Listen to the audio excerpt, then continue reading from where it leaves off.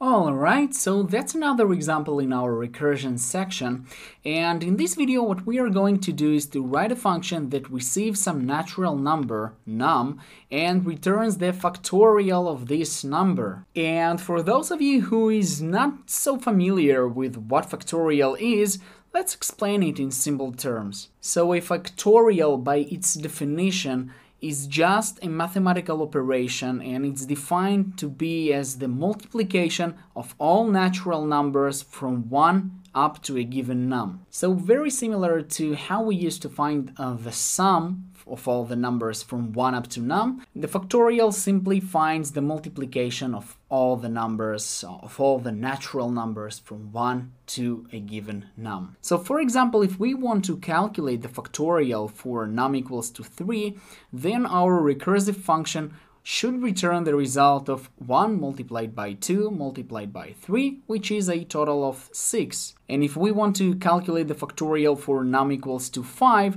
then our recursive function should return the result of 1 multiplied by 2 and so on up to 5, which is a total of 120. So basically we can say that the function for a given num should return the following result of 1 multiplied by 2 multiplied by 3 and so on up until a given num. So num minus 1 will be our one element before the last one, and num will be our last element in this multiplication factorial formula. Not so complicated, right? And it's pretty similar to the previous example. We can see that the only thing that changed between this example to the previous one is that we just, instead of using the addition operator, we are just using the multiplication. So also very similar to the previous question, so you will be able to write the factorial function with ease.